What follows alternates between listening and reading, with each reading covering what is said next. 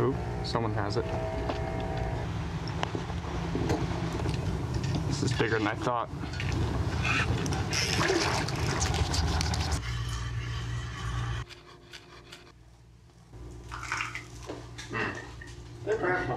Yo, I'm stopping the video here because I really want to eat this now.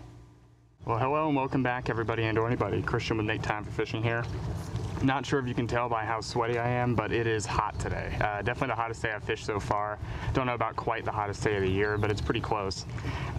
Real temperature is 98, but with the humidity and everything, it feels like well over 100, I think about 110. Still air right now, not a lot of wind, but it's supposed to pick up as the day goes on.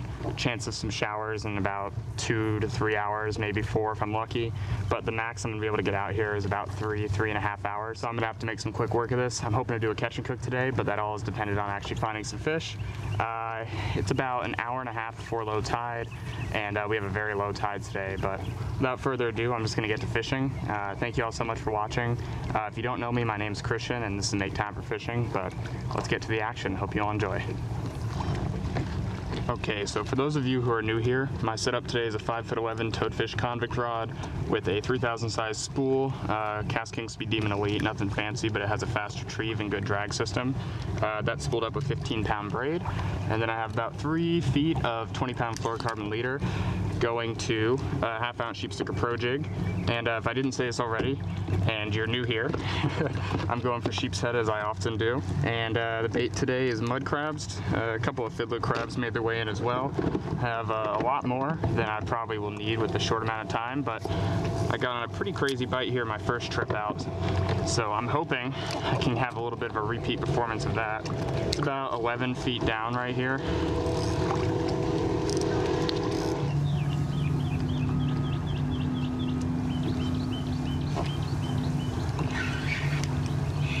Is it toadfish or no, it's just sheep?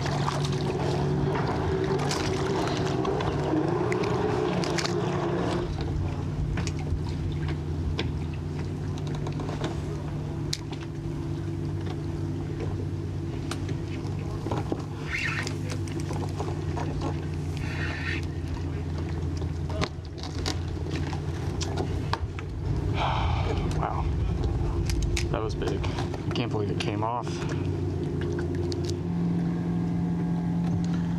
Alright, let's try, because it's so calm right now, let's try freelining or at the very least a split shot rig. Okay, I'm going to try, see if I can get away with freelining, which is just the hook, no weight or anything, then of course the crab. I believe I'm marking fish in here, but I think because it's slack tide, they're going to be really spooky about any unnatural weight, so a jig would definitely fall into that category. So I'm gonna try to see if I can just let this free fall in and if they'll pick it up. Oof, okay, I had someone messing with it.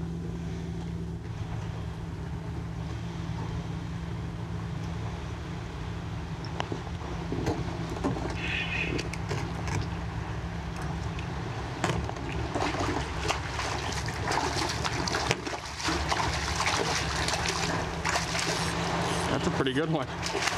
That might be my keeper. Wow. Holy heck. Let's throw him on the board. If he's over maybe 15, I'll keep him. Oh yeah. That's a 16. Cool. All right, I'm gonna get this guy in the cooler then. Stay tuned. Well, officially got my keeper for the catch and cook, thanks to the free line rig. I always love doing that when I can. It's just obviously the most natural presentation. It's difficult to do because, you know, it's so susceptible to wind and current, but when you have very little or none of both, like around slack tide, which is also when the fish get really picky and can be spooky, the freeline rig really excels then. Okay, let's try freelining under these docks.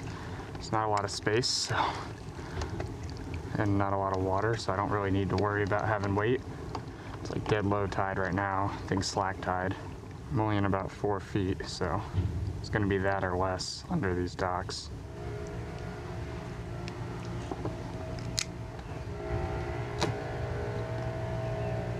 Oop, someone has it. Little sheep. Huh. It's always fun when it actually works. I switched back to the half-ounce sheep sticker pro jig here. Tide should be just starting to come up now.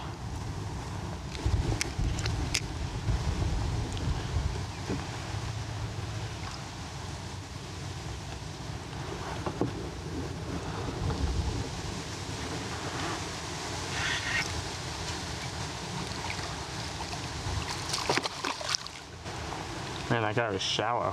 It wasn't very big, so I just shook him off. All right, a little time update. I've been out here for about 2 hours now. Bite has totally shut off the last 30 minutes or so. I have a little under an hour to go before I have to be off the water. I'm gonna see if I can get something going here. Tide should just be starting to come in. I'm starting to see a little trickle of a flow there. So I'm gonna revisit some of my favorite docks from the beginning. See if any of them have turned on more with the flipped current, because I was fishing them pretty much at slack tide before. Let's see what we can do. I have my keeper, so no matter what, I'm gonna be able to do a catch and cook, but I'd like to pad the stats a little bit, so to speak. Let's get back to those docks and see what we can do. All right, so the current has definitely started coming in, which is good. Should help turn the bite back on. Check these spots real quick.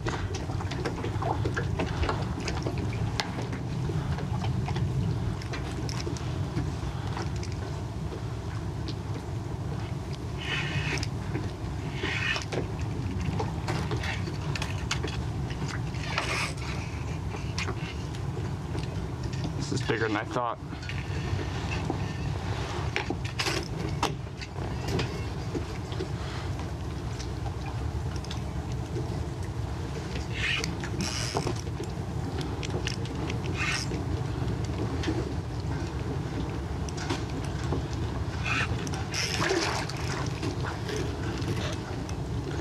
Loosened up because he was way in there.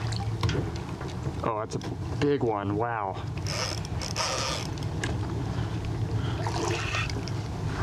Oh man. Okay, stay on, buddy. Stay on.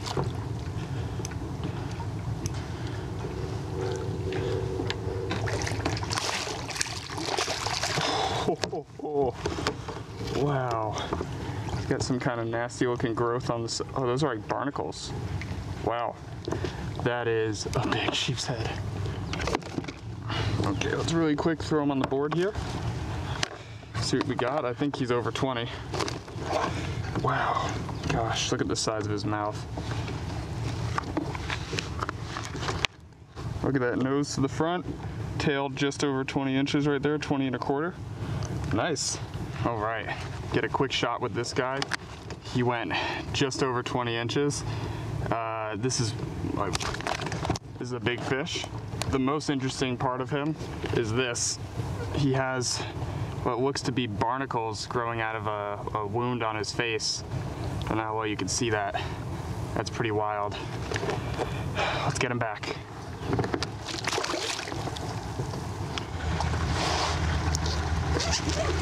All right. Fish has been on ice, only kept the one today. I love this toadfish folding cutting board and a fillet knife because I just keep it in my car for when I need to clean a fish. That way I don't have to clean it back home. Significantly easier. 16-inch fish is plenty enough meat for Elise and I's dinner. Usually get about 12 ounces of fillets off of one. I like to do the other side before I completely remove one of the fillets. That way I get kind of my guidance cuts while the fish is still, for lack of a better word, solid.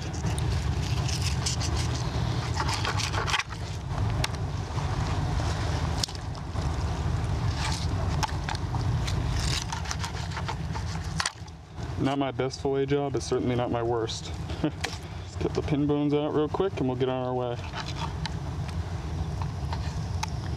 All right, then he goes in the bloody slurry. And the second one. And we just toss all this in the water. Trust me, the crabs are gonna be eating good.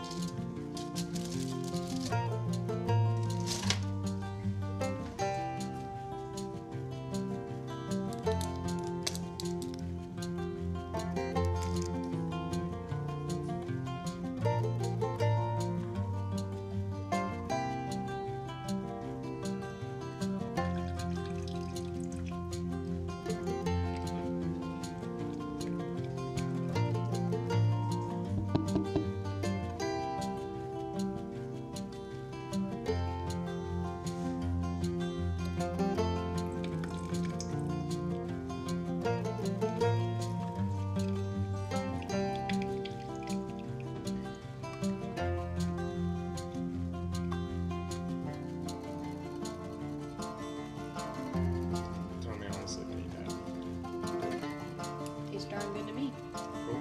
Alright, we're good. Let's cut the fish out.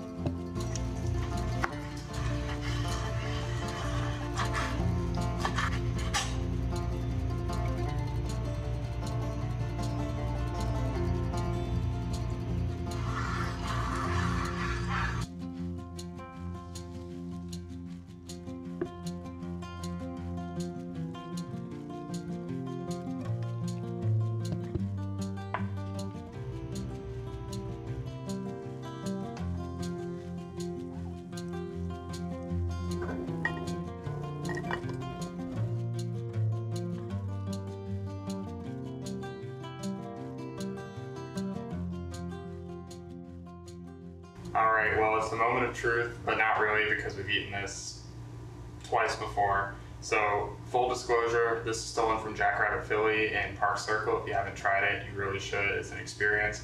But we went there with our good friend Sean, who's a gourmand, and while we were there, he was like, this is really good, and he took mental notes, and he recreated this from memory just by mostly guessing ingredients. And then he sent us the recipe, although it's more guesswork because he doesn't believe in measurements, apparently. So he just sent a list of ingredients, so we had to remake it from that and guess amounts and stuff. So the estimates that are in the video are going to be very rough. But anyway, Elise is running to an event, so I figured I would real quick get her impression, see how I did. I want this one. Oh, man. Jeez, I can't believe you won't give me my own plate. What is this production? Cheap production. Okay.